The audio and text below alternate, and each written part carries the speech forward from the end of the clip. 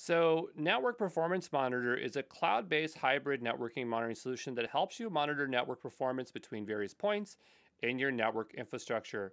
And it also helps you to monitor network connectivity to services and application endpoints and monitor the performance of Azure Express routes. And so the idea here is that you're going to be using this. If you want to use Network Performance Monitor, you're going to have to create yourselves an NPM resource. And the way you do that is you're going to actually have to create a log analytics workspace.